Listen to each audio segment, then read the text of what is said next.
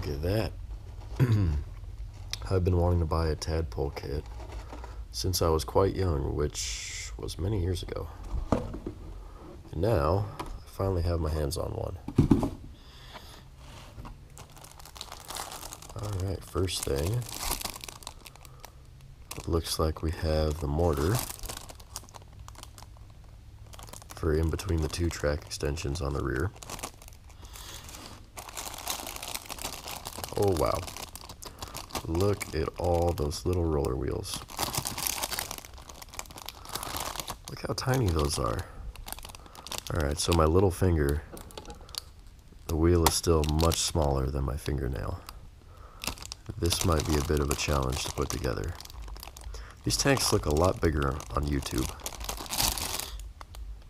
I guess everyone else is doing the same thing I am, holding them really close to the camera.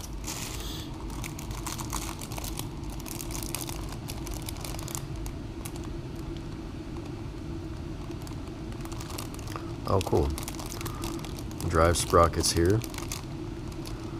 Some other little sprockets there. There's the drive chain.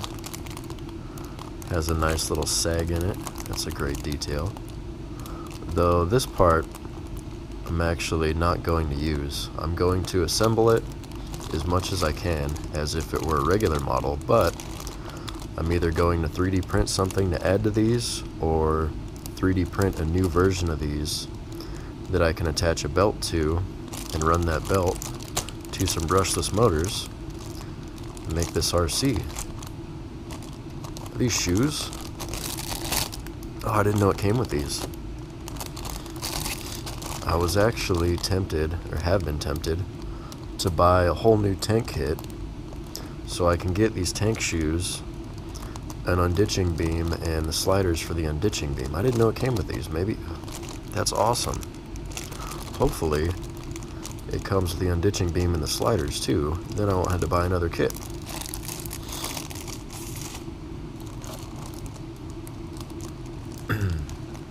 Oh wow.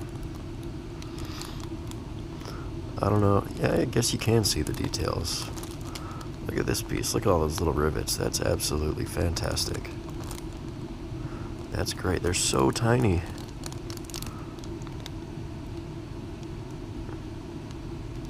Now, I was originally going to do just a basic paint job on this, but I saw a video series on YouTube a gentleman made where he did an absolutely beautiful job weathering the tank that he had, and I'll post that video in the in the description when I do the paint video for this. That'll be after the basic build video and after the RC conversion video. Look at this. See what that is? There's the slider. Oh, that's awesome. There's the slider for the unditching beam. That means I don't have to buy a whole new model kit, which is great news for me. Let's go ahead and move on to these. So these are the easy tracks. Let's see exactly how easy they are.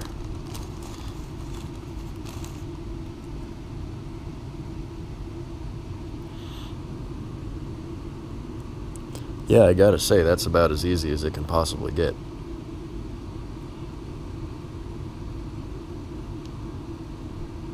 Ta-da! Yeah, that's so easy. Really fast. I mean, they're small, which you're gonna get with any model this size, obviously.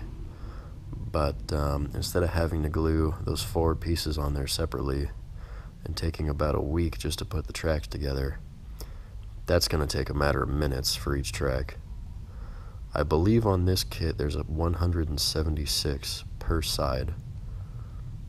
I think somebody said that in their other model video. Don't quote me on that though. Beautiful. Those are great. No wonder these come so highly recommended. That was fantastic. Alrighty, here's little bits of the sponson. So, All kinds of lovely little details.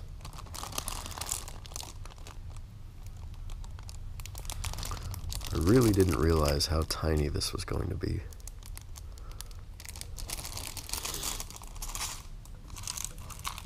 Here we go. This gives us a much better view of how big it is. So from my little finger to my thumb, the outside of each one is about 8 inches exactly. So I'm going to say this is about 12 inches long. And look at all that. Oh, that track tensioner looks so good. I don't know if you can see it. The camera's not wanting to focus on it.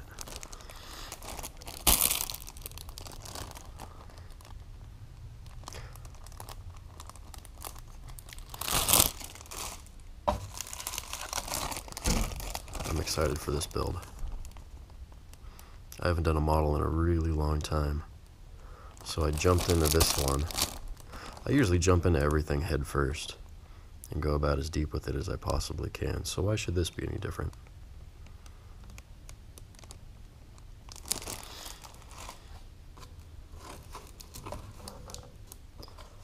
Some little rubber caps. I don't know what they're for right now. I'm sure I'll find out at some point.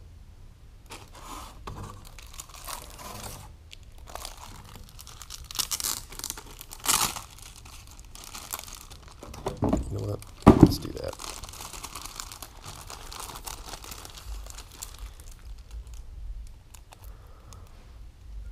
Oh, that's so tiny. That photo etching is absolutely beautiful.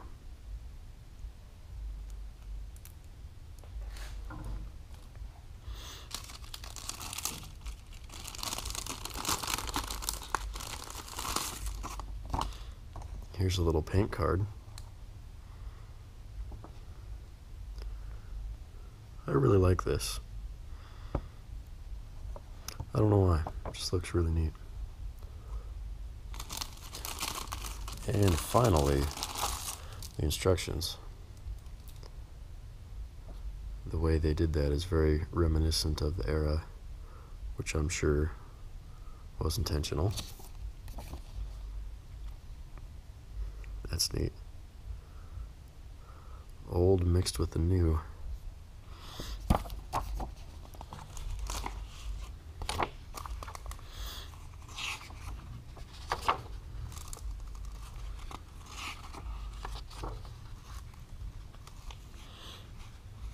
Now looking at these are very simplistic. There could be a little more contrast. I want to say the details on the tank are a bit light, but at least the detail that you're adding to the tank is darker. Very much step by step. I'm okay with instructions that give you a few steps at once as long as it actually shows what you're doing. This is very clear and concise. Anyone could build this kit.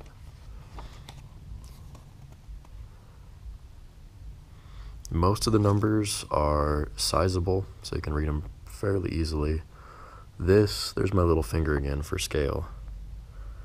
Definitely have your glasses ready, or a magnifying glass. That's what my grandpa always used, if your vision's a little fuzzy.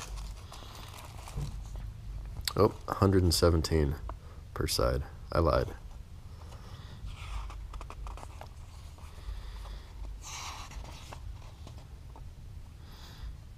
Yeah, I have no complaints with these instructions.